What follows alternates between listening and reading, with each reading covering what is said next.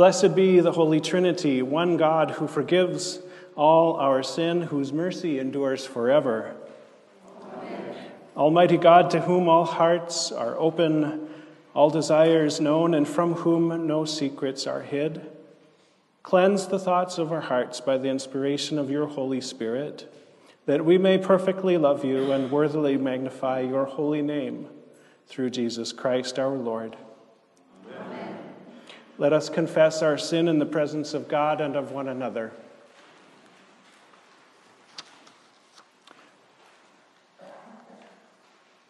Most merciful God, we confess that we are captive to sin and cannot free ourselves. We have sinned against you in thought, word, and deed, by what we have done and by what we have left undone. We have not loved you with our whole heart. We have not loved our neighbors as ourselves. For the sake of your Son, Jesus Christ, have mercy on us. Forgive us, renew us, and lead us, so that we may delight in your will and walk in your ways, to the glory of your holy name. Amen. God, who is rich in mercy, loved us even when we were dead in sin and made us alive together with Christ.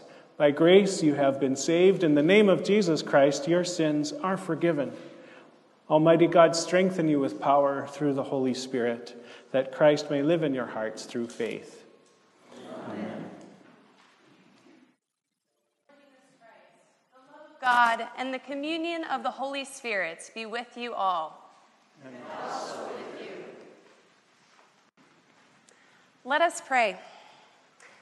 Direct us, O Lord God, in all our doings with your continual help, that in all our works, begun, continued, and ended in you, we may glorify your holy name. And finally, by your mercy, bring us to everlasting life, through Jesus Christ, our Savior and Lord. Amen. Let us listen for God's word as we read from the book of Deuteronomy. See, I have set before you today life and prosperity, death and adversity. If you obey the commandments of the Lord your God that I am commanding you today by loving the Lord your God, walking in his ways and observing his commandments, decrees, and ordinances, then you shall live and become numerous, and the Lord your God will bless you in the land that you are entering to possess. But if your heart turns away from and you do not hear, but are led away to bow down to other gods and serve them, I declare to you today that you shall perish. You shall not live long in the land that you are crossing the Jordan to enter and possess. I call heaven and earth to witness against you today that I have set before you life and death, blessing and curses. Choose life so that you and your descendants may live, loving the Lord your God, obeying him and holding fast to him, for that means life to you and length of days, so that you may live in the land that the Lord swore to give your ancestors, to Abraham, Isaac, and Jacob. The word of the Lord. Thanks be to God.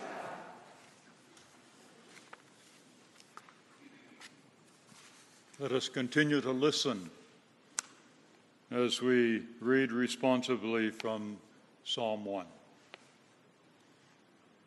Happy are those who have not walked in the counsel of the wicked, or lingered in the way of sinners, or sat in the seat of the scornful.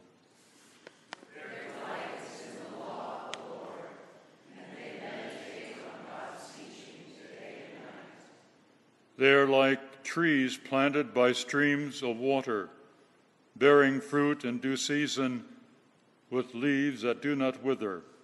Everything they do shall prosper. It is not so with the wicked. They are like chaff which the wind blows away. Therefore the wicked shall not stand upright when judgment comes, nor the sinner in the counsel of the righteous. For the Lord knows the way of the righteous, but the way of the wicked shall be destroyed. Let us continue to listen as we read from Paul's letter to Philemon.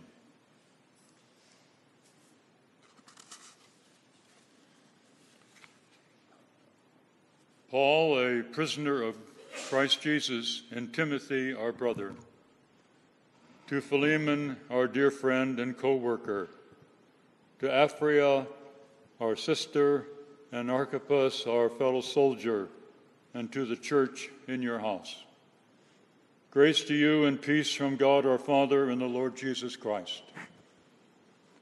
When I remember you in my prayers, I always thank my God because I hear of your love for all the saints and your faith towards the Lord Jesus. I pray that sharing of your faith may become effective when you perceive all the good that we may do for Christ. I have indeed received much joy and encouragement from your love because of the hearts of the saints that have been refreshed through you, my brother.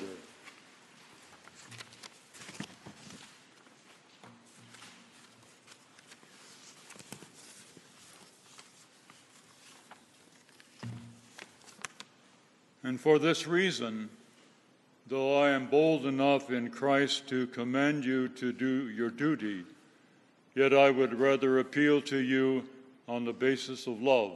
And I, Paul, do this as an old man, and now also as a prisoner of Christ Jesus. I'm appealing to you, my child, for my child Onesimus, whose father I have become during my imprisonment. Formerly he was useless to you, but now he is indeed useful both to you and to me. I am sending him, that is, my own heart, back to you. I wanted to keep him for me, so that he might be of service to me in your place during my imprisonment for the gospel. But I preferred to do nothing without your consent, in order that your good deed might be voluntary and not something forced. Perhaps this is the reason he was separated from you for a while, so that you might have him back forever. No longer as a slave, but more than a slave, a beloved brother, especially to me, but now how much more to you, both in the flesh and in the Lord. So if you consider me your partner, welcome him as you would welcome me. If he has wronged you in any way or owes you anything, charge that to my account. I, Paul, am writing this with my own hand. I will repay it. I say nothing about you owing me even your own self. Yes, brother, let me have this benefit from you in the Lord. Refresh my heart in Christ. Confident of your obedience, I am writing to you, knowing that you will do even more than I say. The word of the Lord. The Holy Gospel on this day according to Luke. Glory to you, O Lord. Now large crowds were traveling with Jesus. And he turned and said to them, "Whoever comes to me and does not hate father and mother, wife and children, brothers and sisters, yes, and even life itself, cannot be my disciple. Whoever does not carry the cross and follow me cannot be my disciple. For which of you, intending to build a tower, does not first sit down and estimate the cost to see whether he has enough to complete it? Otherwise, when he has laid a foundation and is not able to finish, all who see it will begin to ridicule him, saying, 'This fellow began to build and was not able to finish.' Or what king, going out to wage war against another king, will not sit down first and consider whether he is able with 10,000 to oppose the one who comes against him with 20,000? If he cannot, then, while the other is still far away, he sends a delegation and asks for the terms of peace. So therefore, none of you can become my disciple if you do not give up all your possessions. The gospel of the Lord. Praise to you, O Christ. Please be seated. And don't you wish there was a sermon related to this gospel? Oh man, the bar is pretty high. Separate from family, pick up your own cross, give up your possessions, all of them. I know that I have not done that. And yet, the God who calls me and calls all of us into a life of discipleship is gracious and merciful and is willing to accompany us all the way through life, and in fact has already granted us life and the opportunity to be part of the promotion of life all around us. So our sermon today is about how we have been engaged and accompanying the communities in and around Wenatchee. And it's important to, I think what you'll hear is rather than coming in with a, I'm here to give you something and help you out kind of message, what we have really committed to do is to come right alongside the people who are perhaps in a rougher situation than ourselves, more needy, and to simply get to know them first of all as human beings. And then through those simple relationships of friendship, begin to see how God is already at work. So I won't take any more time, and I want to pass this now on to Beth. Would you like to just use this microphone, or? Yeah? Okay. All right. So thank you, Beth, for helping us through this time. We're really grateful for all of this.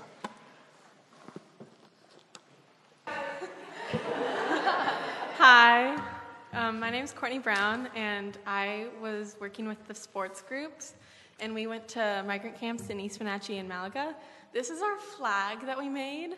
We chose the name, okay, I'm going to move this one here, because we were playing soccer and basketball, and in Minnesota, they have a soccer team called the United, and in Washington, we have the Seattle Storm. So we were like, hey, let's merge it together, because that's what we're doing. We're bridging the gap between our communities. So we made this, and it hung in the fellowship hall all week. And in my opinion, it was the best sign. But yeah, so this is our flag that we had, and I wanted to use it as a prop because I think it's pretty cool. So thank you for holding this.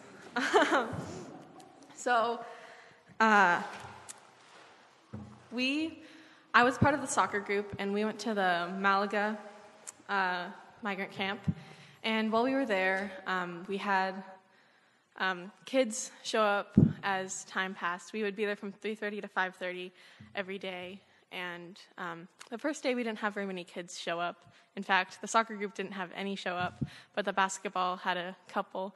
And as the week progressed, people started to notice that we were there every day. We were there to play with them. We had soccer balls and basketballs, and we were there.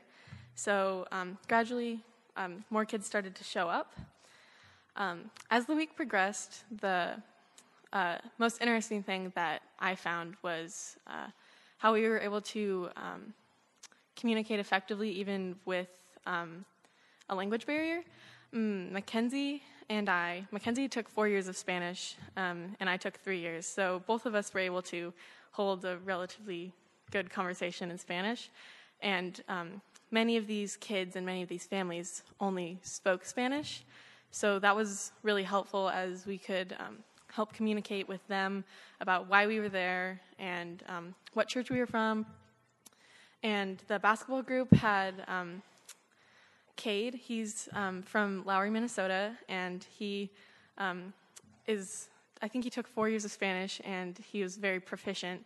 And the kids just loved him, and he was able to stay an extra day, especially after their group had to leave a little bit early. And he would go to street ministry in the morning and then come help us with sports in the afternoon. So he had a full day packed, but he helped us in amazing ways. So because of this barrier, we were able to not break it, but we were able to communicate very well, and that helped a lot. Also, on midway through the week, the congregation helped us have a Shave Ice truck come, and that was really fun because that helped people come out from the apartments in the migrant camps where all the families stay. So the Shave Ice truck, it was free, and they could have as many as they wanted for the whole time that we were there. So the fun part about that was we had more kids come and play with us because they saw us out there with basketballs and soccer balls. And there was this one little kid, actually. He came, and he went back to the Shave Ice truck 5 or 6 times. And, trying different flavors every time. And at one point, he pointed at me, and he's like, here. And he had me hold his snow cone until he was done playing a game. But so at the end, so I was like, okay. And so I just held it. My hand was a little sticky at the end of that day, but it was definitely worth it. And he was very excited that we had Shave Ice. The memory that I think is most important to me from this week is the second day, the kid that we had for the first hour or so by himself. His name was Kevin. He was there, and we played basketball. We played a little bit of soccer. He really, really liked basketball, though, and he connected really well with us, and he shared a lot of his life with us. Many of the children that were in the migrant camps moved here with their families from California for the summer, and when they moved back to California, they moved when the season was over. So a lot of them called their apartments that they were staying in cabins, and that was interesting for me just because when I think of a cabin, I have a cabin up at Lake Chelan. That's my cabin. It's vacation time. I get to go for a week, play in the water. Them, it's okay, I'm coming here. I'm going to stay here.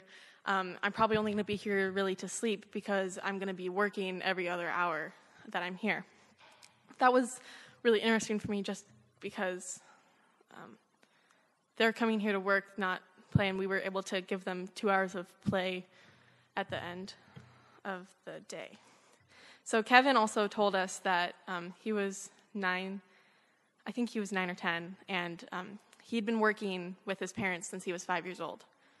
I'm 16. When I was 16, I started working. So he had been working already longer than I had, which was amazing to me because I've worked cherries, and that's really hard work. I can't imagine doing that if I was 5, because at 16 and 17, it's really hard. So the fact that he was able to do that and then come out and play with us showed his strength and was really eye-opening for me. Throughout this week, this summer, I was able to build my knowledge off of what I learned in San Francisco a couple years ago. And I learned that we were there to offer them someone to listen, someone to play with, and someone to just be there without any judgment and just be there, which is the best thing I think we could offer for them. Thank you so much for allowing us to go on this trip through Wenatchee. It wouldn't have been able to happen without all of your support and donation. I am going to share a little bit from Denise Miller. She wrote about her time that she shared with us during the summer of service. So she writes, "Thanks be to God that Grace Lutheran has youth and leadership to provide such a special summer of service program. I was thrilled to hear that Grace would be hosting in Wenatchee this year. It was a perfect chance to invite more of our congregation to take part in activities. Even if you had a full-time job that week, there were still opportunities to lend a hand. I spent some evening time in the kitchen as well as time at the dinner table. I listened to stories from the daytime groups back from their day of sharing God's love with others. Great memories were made, new friendships were formed. It warmed my heart to see John Brett, Pastor Bethany, Pastor Joe, and Pastor Sierra. What a blessing that Minnesota youth also learned about Summer of Service, Wenatchee style. I do believe I heard some kids had never had an opportunity like Summer of Service before 2019. I wish I could have spent more time volunteering that week in June, but I'm so grateful to be able to participate in some small way. Thank you for hosting. And that's from Denise. I will be sharing on behalf of Molly Salter, who is out of town for a family wedding. The local ministry that I helped with was Street Ministry, run through the Women's Resource Center. Our group, made up of 6 kids from 4 different churches, were driven around East Wenatchee and Wenatchee by our guide, Victor Estrada, who searched out people on the street. We drove through parking lots, alleys, parks, down by the river, behind stores, and in some of the most remote places in our valley. For each person we met, we gave them a hygiene bag and some food and water and asked if we could talk to them. Some of the most impactful people I met were those outside of certain ministries around town who had been refused service because they had pets or because they were accused of demanding more food than they deserved or they needed. These people were irritated, but surprisingly forgiving towards the services that had denied them help. The only one person that had something to say about it said that he had to show grace and forgiveness to them, even if they didn't show any in return. He was obviously looking for help in the right place, as long as he had a community to help him out. While we were out, I began to notice the difference between homeless people in Wenatchee and the homeless people we met in San Francisco 2 years ago, and one thing struck me above anything else. The homeless community in Wenatchee and in East Wenatchee works like a family unit. Most people who had pets could easily find someone willing to keep their animal while they went to work or another commitment. More than one person we talked to said they helped homeless students study.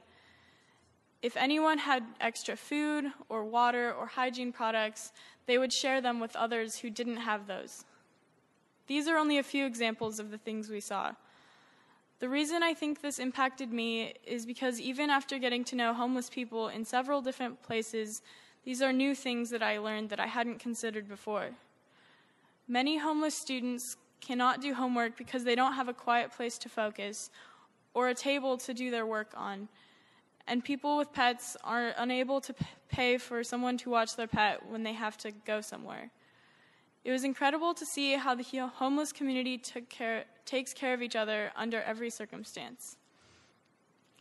Another thing I found interesting was the sense of pride people had.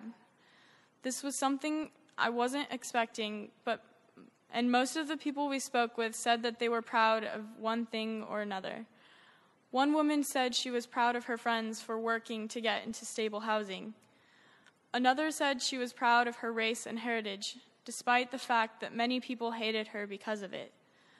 A few different people said they were proud of their education, some self-taught, and others who worked hard to stay in school. No matter what they were proud of, all of them were excited to share their accomplishments or those of their friends. Many of us students take our education for granted because it is not a challenge for us to stay in school long enough to graduate. It is not hard for us to get to or get home from school, and most of us have parents or guardians who are able to help us with our homework. I can't think of a time before speaking with these people that I've ever heard someone say how proud they were to be able to read and write, to do the math that's required from day to day, or have any sort of skills they could put on a resume. One woman even said that she was proud to be a tutor to homeless students, specifically because she had only received up to a 7th grade education, that she got a dictionary and she got a Bible and memorized the definition to every word in the Bible that she didn't know. She also said something to our group that she wanted everyone to know. She said, "I'm glad and so proud to be sharing God's word with you. Someone told me when I was just a little girl without a home that when you seek to learn God's word, He will then later in your life give you the honor of teaching it. And look at me now, getting to be the vessel carrying God's word to such beautiful-hearted people. Soon this can be you, and as you already know, telling other people what God wants them to hear is such a great honor." These are things that I only could have seen and learned on the streets of Wenatchee, because it felt like I was walking into someone's home to learn about them, which is usually better than when they have to come talk to you about it themselves, their struggles, and their accomplishments. I got to see firsthand how the people that live in our community take care of each other, especially when they're rejected from shelters or housing units. I think the way these people operate like a family is an important model to learn from, especially when we live in a growing community like our own. I originally decided that I would share this sense of community that I felt when one of the people we spoke to said he wished people privileged enough to ignore the homeless in their town would wake up and realize it was an unfair gift to be able to ignore people. He said he cannot ignore anyone because he knows what it feels like to not be looked at once for over 24 hours sitting on a busy street corner. He challenged all of us to make as many people as possible feel seen in one day. So I'm going to challenge all of you to do the same. Practice making a conscious effort to look someone in the eye and smile or wave as you walk by or if you drive by them. This is important everywhere, if it's in the school hallways, the grocery store, or anywhere else you are in the community. There are always going to be those people that need to be seen and need to be felt like they matter. Thank you. Hi, I'm Dane Schmidt, and I was part of the team that got to go down to the Bruce Hotel and have arts and crafts time with the kids and then take them to the park. So something that I found really interesting was when Pastor James was giving the gospel today, he mentioned about how, these people have had to leave everything behind and find new shelter and a new home. But one thing that at least the kids certainly didn't leave behind was a sense of optimism that I don't think I've ever seen before. I got to work with one little girl almost every day named Maya, and she was so excited that we would come every day. She loved doing the arts and crafts. She's a very kind of crafty person. And she had one little idea that was able to keep her happy, and that was she would tell me every day about how she knew that they were homeless, but she really wanted a cat for her birthday. And she was able to use that idea of this cat to give her hope. And then when we would go to the park, it was really cool for me because, it's not like they weren't kids, but they definitely were, they were almost more serious than you would expect kids to be when they were at the hotel, because a lot of them understood the severity of the situation. But when we went to the park, they were running around and they were playing, and you could tell what a break from their reality it was from them. And that was just so amazing to see. And another really cool memory I have is our last night with them. We also ordered the Shave Ice truck. and we had a huge chicken barbecue dinner for the kids. And, we had kind of been telling the kids all day just to kind of prepare them that, this is our last day. We're not coming back tomorrow. So as we're all packing up and getting ready to leave, I look over, and one of the little boys, his name's Joshua, he is sitting over, huddled in the corner by a dumpster, and he's crying because he doesn't want us to go. So that was kind of a really cool opportunity for me to go over there and put my arm around him and share God's love with somebody that was feeling kind of alone. And then that night, once we got back to the church, we were encouraged to share a prayer for those people we'd met during the week. And I found myself moved to tears at that moment, just by thinking of these kids who, in the face of these horrible, horrible situations, were able to find happiness and optimism. And in most cases, they were more optimistic than their parents, and that was really cool for me to see. And I think kind of the takeaway from this is that you don't have to go and donate money or give a child a home. Sometimes all it takes is a little coloring book or just a hi, how are you? Or sometimes it's taking a kid to a park and putting a Nerf gun in his hand. Thank you. My alter ego is also at a wedding in Spokane, but Shannon wanted to share, and so I'll be reading what she's sharing. This summer of service was different than any other trip that I have gone on because I was given the opportunity to be a mentor. I was put in charge of mentoring two groups, one volunteering at Powerhouse Ministry Center and the other doing street ministry with Victor Estrada from the Women's Resource Center. Each day, our two groups would go out and then meet later to discuss everything we had experienced and learned that day. I joined my group to volunteer at the Powerhouse. For those of you who don't know, Powerhouse is a low-barrier day shelter offering food, a shower, a place to do laundry, and much more. Each day when we arrived, we were assigned jobs, some sitting at the front desk signing people in, keeping a shower and laundry schedule, setting out some of the hygiene kits we made, and getting people any supplies they needed. Others were given a job in the kitchen serving food and coffee to whoever needed it, organizing the donated clothes, or helping to do yard work around the building. On the last day, our group was allowed to paint a mural on the front of the building that was designed by our group with the help of Megan Johnson.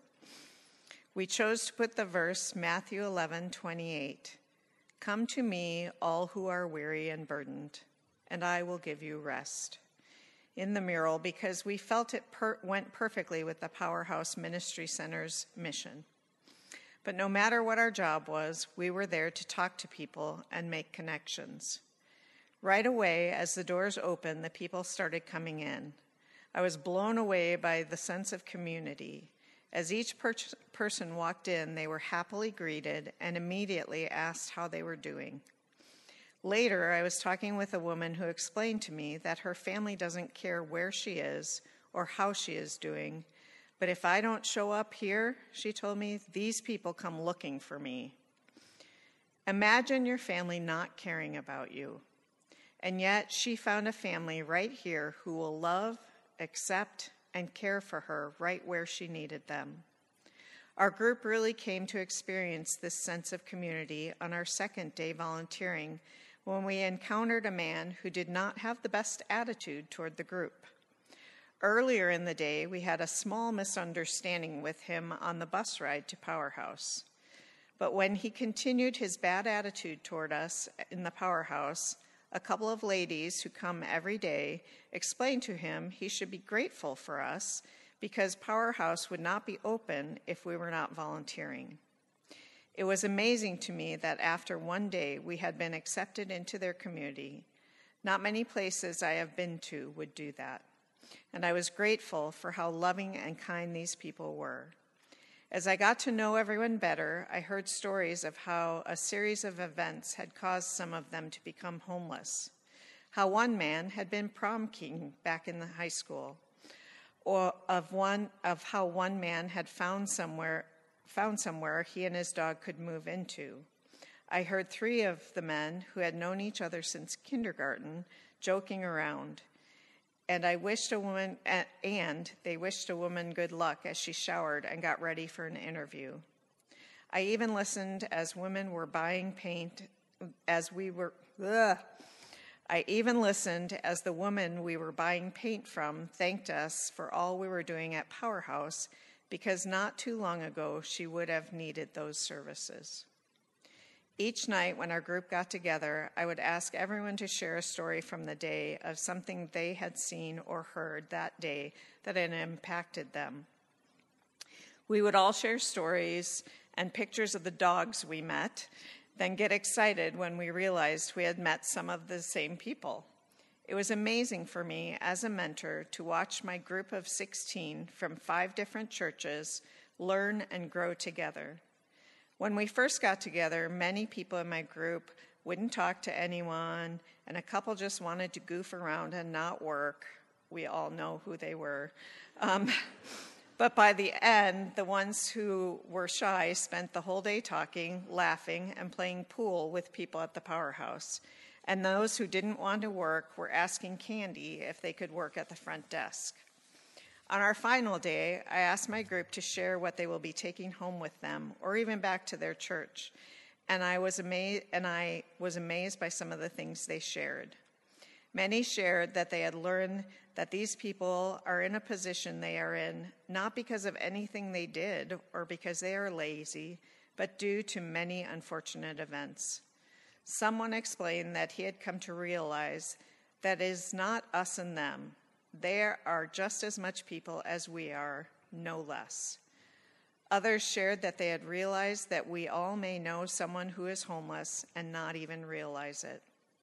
Many also shared that they had wanted to go home and learn what services their community provides to the homeless, and wanted to know what they as a church could do to help. I shared how many of the people in Powerhouse had volunteered there just to keep it open and able to use it. It made me realize how we as a community can do more to help out. This is from Shannon, but also from me. I would encourage you to talk to Candy Cook to learn more about Powerhouse and their mission, because it is an amazing organization run by amazing people. Finally, I would like to thank you for supporting all of our fundraisers that allow us to go on these trips, do God's work, learn and grow, and have these great experiences. If you knew me, I'm back to Shannon now. If you knew me when I first started going on these trips, I was the kid that didn't talk to anyone. But now I just had an amazing opportunity to mentor a group of people. Thank you. I just want to briefly say thank you. It takes a village, and we definitely this summer had a village here in every sense of the word, whether it was the tents outside, the people inside cooking, Cooper and Rich keeping the facility clean, people doing security. It truly was a village, and I can't thank everyone enough for your support in this venture. Thanks.